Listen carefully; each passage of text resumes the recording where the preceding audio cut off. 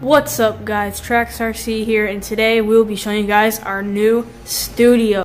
Now before I explain everything, I just want to go ahead and say that there are multiple people here at Trax producing the videos that we post. So that means that this studio will not be in all of our videos because we live at separate houses. Now let's just start on the left side of our studio. So as you can see, we have like all of our basic tools that we use for working on our RCs right over here. And then there is one of our slashes mounted on pegboard. Let's get up a little bit closer. This pegboard we got it at a store. It is 8 feet long and 4 feet tall, and it's mounted to the wall using 2x4s. And we got some stickers down there.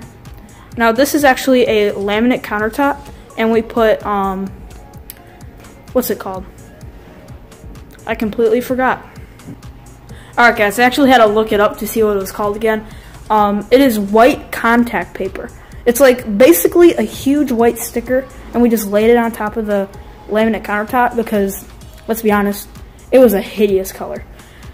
And here is our other slash mounted on the pegboard. And here is our Stampede 4x4. It has no tires on it because when we filmed No Boundaries, the tires got filled with water, so we are still working on draining those out. And here is where all of our remotes are located. And we're probably gonna put like a shelf up here or something. But yeah, this is our new studio, guys. If you want to see any more things added to it, let us know in the comments below. And also, what type of videos do you want us to make more? Do you want us to make more run videos, more unboxing videos? I know we haven't done one of those yet, but we will soon.